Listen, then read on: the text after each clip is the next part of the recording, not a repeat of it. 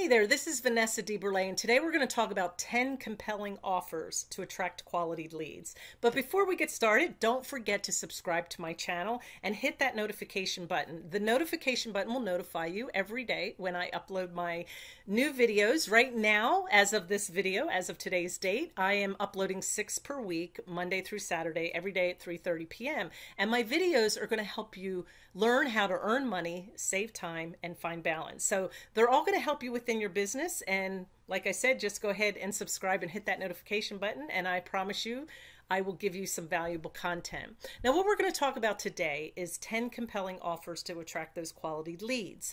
What I want to emphasize is when you start a business, the sales do not happen on your Facebook page or on your YouTube channel or on your Instagram posts. They happen at another level, and that's in email marketing. What you need to do is attract people with an irresistible offer, something that they can't refuse, and they give you their email address, and then you start communicating through that email sequence. Let me show you something right here.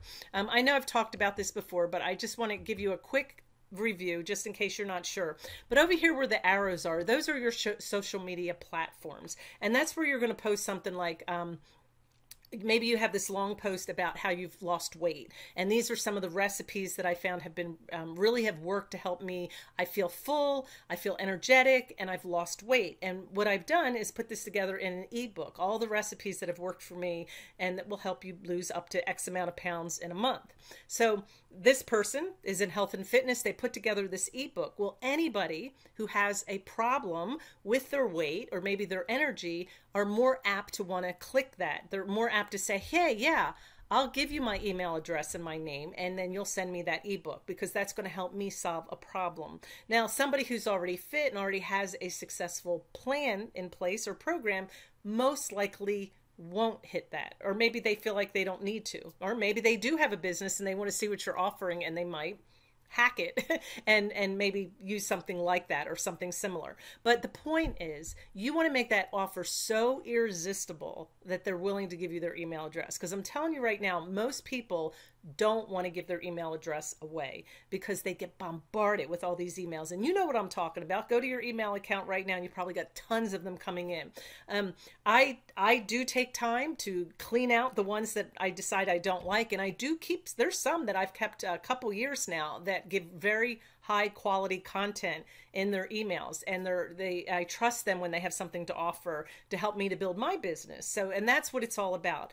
Is that person going to continue giving me content that's going to help me in my business? So that's the email marketing system in a nutshell. I will have my email marketing playlist at the end of the video, and after you see these 10 compelling offers, and you can go ahead and click those and get more in depth into the email marketing system. But one of the things you have to have is something that's irresistible, that somebody's going to just, they have to have, and they're going to give you that email address, and then they're going to be on your list. And that's where the work starts. All right, so let's get started.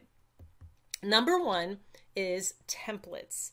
Templates are things like marketing plans, email newsletters, sale letters, infographics, presentation designs. These are things that maybe you've been very successful with. Maybe you've got that plan in place. It's been successful in your business, so you're willing to share that template with other people. Now, you can find successful templates out there, but make sure it's something that you've used and it works. You don't want to just willy-nilly be throwing out things to people, because you really want to be able to back it up with, hey, I've used this email newsletter sequence and it's been very successful for me. Or I have these sales letters that I use, or this template of how to set up a good sales letter, and it's been successful for me. Because you really want to have credibility when you're giving these things. So I want you to really take it seriously, and you don't need a lot of different lead magnets or offers. If you have one good one that you consistently offer and people keep clicking in and wanting it, then that's doing its job. So don't feel like you have to get all over the place and offer a bunch of different things. All right, let's go to number two. Number two is surveys, quizzes, and assessments. So maybe you ask people in that post, would you like to take a survey on find out if you're healthy? Maybe it's a health quiz or something, or maybe it's some kind of a business self-assessment. Is your business where you want it to be, take this quiz and find out, or something like that. I personally have not used surveys, quizzes, or assessments, so I'm going to give you a disclaimer there. But I can see how a really compelling one would get people to click buttons. My husband will sit on his iPad and he's always hitting those surveys about, see how smart you are and answer all these questions. And he just, to him, it's fun to see if he can answer those 10 questions. And of course he laughs and he says, oh, they always say he's a genius because he got 10 right. But the point is that attracts him to answer those questions. And that's what your surveys, quizzes, and assessments will do. They'll attract people. And then to take the quiz or the assessment, you have to give your name and your email address, because they'll say that, we need to send the results to you when you're finished. So obviously we need your email address. So it works pretty well. The next one is actually one of my favorites. It is checklists. Now, checklist is when you're teaching someone how to do something. And I think I probably like this because I have a teaching background. I teach third grade math right now. And one day you'll hear me say I retired from that, but right now I'm still teaching. This is still part-time. But a checklist is, how to, like I have a checklist where I teach people on the checklist how to launch their YouTube channel. What are the steps they need to take to launch that channel? And that's a checklist that they can have. I have another guide, which is kind of like a checklist. It has 12 steps on how to set up your business. And people can go through and say, okay, these are the things I've done to make sure I've set my business up properly. You can't just get online and start your business and not think about Uncle Sam at the end of the year. When you start making that money, you have to claim it and you have to pay taxes and you have to get a domain name and you have to, maybe set yourself up as a proprietorship or an LLC. So there's some background things that you need to do to be a legit business. And that's what that checklist or guide does. They can also be process oriented to help teach somebody how to do such and such faster, how to get such and such done quicker, things like that. So think about that when you're making a how-to checklist. How is this going to help your client or your prospect? Why would they want to click the button? I'm going to keep saying that over and over because that is really the key. Just because you think you have the perfect checklist, if nobody out there wants it, then it's for nothing. Number 4, swipe file. I thought swipe files were just one thing. When I started email marketing, I was so overwhelmed with the emails. Like, what do I write about? How do I set up the templates? It was so overwhelming to me to even think about it that I really put it off for a while. And then I found somebody that had a free swipe file with all of their emails. And what I did when I first started, I just went in and tweak them so that they were mine. They were my story and my offers and things like that. But it really helped me to have that guide to see what it looked like. I'm a very visual learner, so I needed something like that. But you can have swipe files for sales copy, landing pages, emails like I just talked about, subject lines. Maybe you're really struggling with subject lines and someone might say, I've got this swipe file of a list of 25 email subject lines that have really worked. And you're like, wow, I want those. And they're free. They're free. So why wouldn't you? You can even have blog posts. There could be a swipe file about some of my favorite blog posts. And again, you could tweak them. Calls to action, social media campaigns, code snippets, things like that. But think outside the box. The basic idea of a swipe file is you're helping somebody save time, because it's so time consuming to have to come up with that all by yourself, especially when you're new and you're thinking of all these different systems that you have to put into place. And what I have found is I have since my first swipe file of emails, I have since gone back and tweaked them even more to become mine. And I've added to the list and I've gotten better at it. And I'm sure I'll go back and do it again and again throughout the history of my business. But it helps you get started. So swipe files are really great, especially for beginners in their business. You're going to help them save a lot of time. Number 5, webinars and video training. So if you have a webinar and you have some free training in that webinar, which is exactly how most people offer them, they'll say, I will give you 3 tips on how I made, $1 million in a year or whatever. And you're like, wow, I want to watch that webinar. Well, before you get to once you click the button to the webinar, it's going to say, give me your email address and your name and we'll get you started. And to get to watch that free training, you're giving up your email address. And there's usually something they sell at the end of the training, but I will say most webinars that I've watched, you will get a lot of value out of them even without buying their product. So yes, their ultimate goal is to get you to buy their training or whatever their product is, but their first goal was to get your email address and your name, and you gave it and you got some training out of it. You got some value from it. So it was an irresistible offer. How can you not give your email address for some free training? Now, the next one is pretty popular with businesses, I've noticed, and they give you a free trial. I've got an example here with ClickFunnels. ClickFunnels is a sales funnel company software that I use, and there's a 14-day free trial. And when I signed up, I always sign up for the free trial because I'm afraid to put my money out for something that I'm not really sure if I'm going to use it. And I'm sure if you're new, you're still feeling that way. There's so many different software tools that we need. It's hard to pick and choose which one is best for you. Now, some will actually give you a 30-day free trial, which those are my favorite. Some of them will ask you for a credit card, and they will go ahead and start your paid membership after the 14 days. So if they do ask for a credit card, make sure, I always do this, I write down the date 10 days away and remind myself on my calendar, if you need to make a decision today, do you want this or do you not? And if I don't, within 10 days, I always will delete it because there's lots of different things out there. But I do have a link below if you want to check out ClickFunnels for a 14-day free trial. There is a link below, and you have nothing to lose. Other ones you might, if you don't have an autoresponder, you definitely want to go check out the different ones, and they have free trials. So that's pretty popular. Now, I have seen people, now you might say, well, okay, well, that's software. How could I use it? Well, if you're to a point in your business, let's say you've built a good audience, you've and I'm talking significant, not just like 100, but you have a pretty significant audience and you've been giving valuable content, I would say a year or two, where people really respect you and they believe in you. Well, that's when people will start a membership Facebook group. And like I said, I have found people who have established themselves where people are willing to pay to join their Facebook group. Well, they might offer a free trial for the Facebook group and say, hey, I want you to try my membership Facebook group for 2 weeks for free. See how you like it. And if you don't like it, fine, you can leave. And if you like it, well, then here's my $30 a month fee or whatever it is. So that's a great way if you're into marketing and you're at that point in your business where you're offering a membership group. Number 7 is another one of my favorites because I love cheat sheets. I like to have a reminder, something real quick that's step by step. I love stuff like that. And you're probably thinking, well, what could I put for a cheat sheet? Let's say that, okay, my favorite platform is YouTube and creating videos and using it for business. I would make a cheat sheet. I could make a cheat sheet in here are the steps to script the perfect video.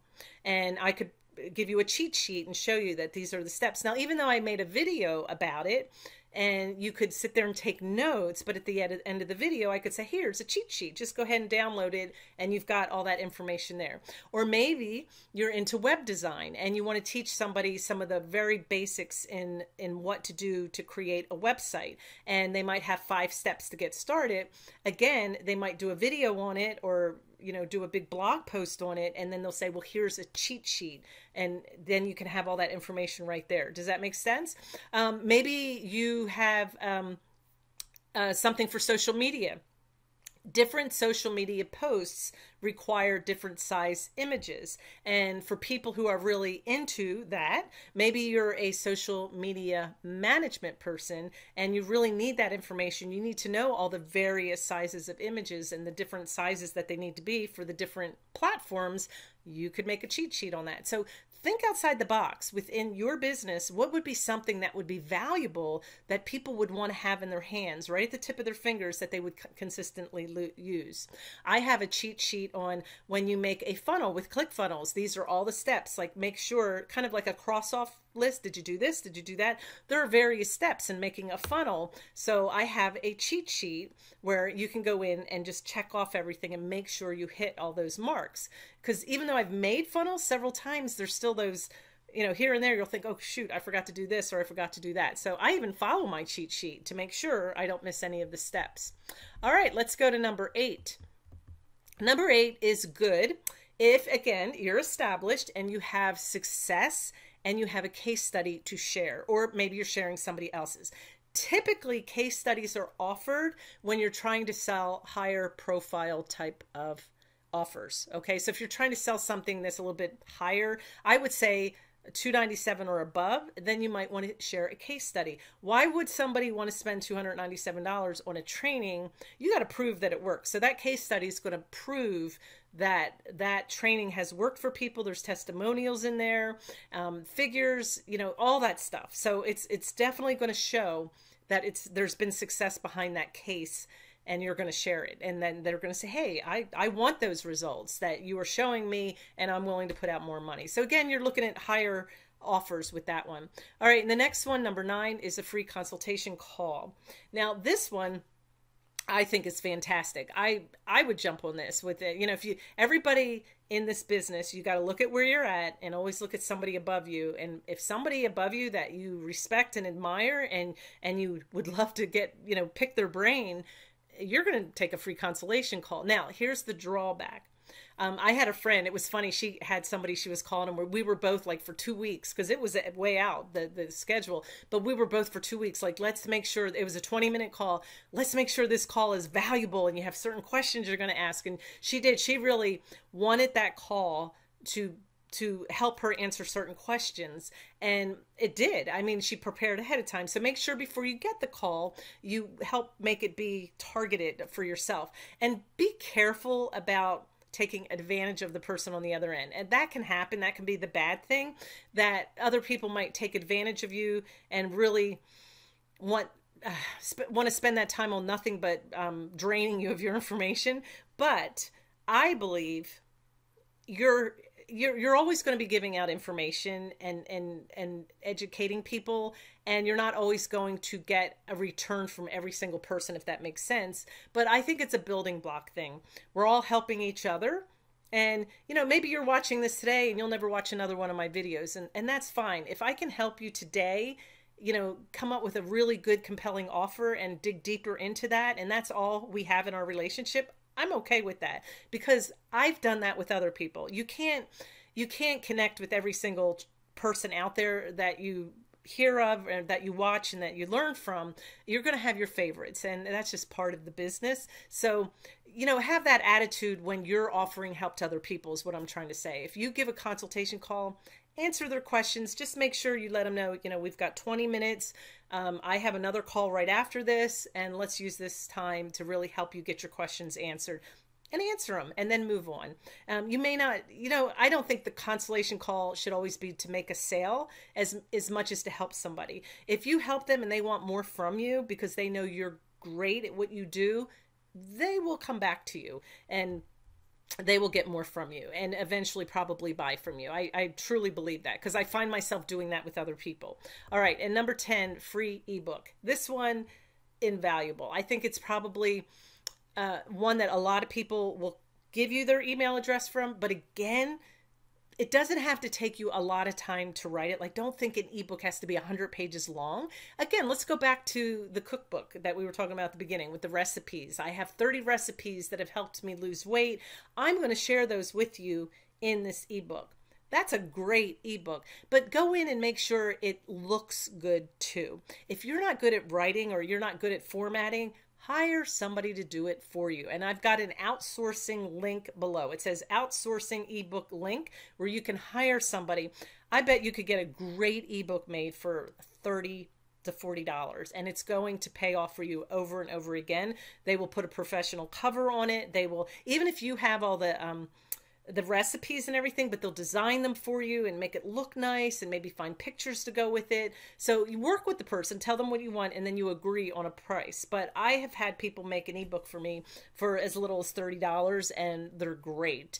And I can use it over and over again. And I can put one together. I have the ability, but again, you've got to outsource part of your business, because you're going to find you only have so much time.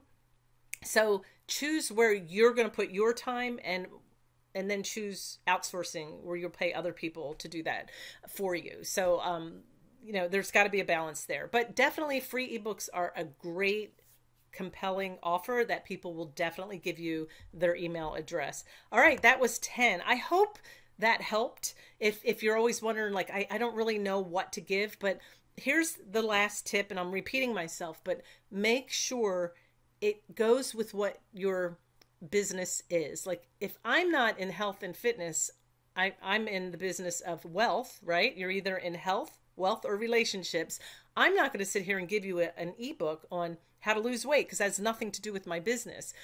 Is it helpful? Sure. But then I'm going to attract people in my email list that want to lose weight, and they're going to go, why are all your emails about business and making money? I want to lose weight. And you might think, well, everybody wants to lose weight. Everybody wants to. At certain times in their life they might, but if you're trying to sell to everybody, you're going to sell to nobody. So stick within your niche and give information there, and find something that you're really good at, something that you've been successful with. It might just be a checklist right now since you're new, but offer it to somebody else so it's going to help them. Always think about that. The people that are right below you, how can I help them get up here with me and help them build their business? And that's what it's all about. And we all just keep pulling each other up that ladder, right? All right. Don't forget to subscribe. I've got my link below, and check out the playlist and the video I've got up here above, and I'll see you on the next video. Thanks for watching.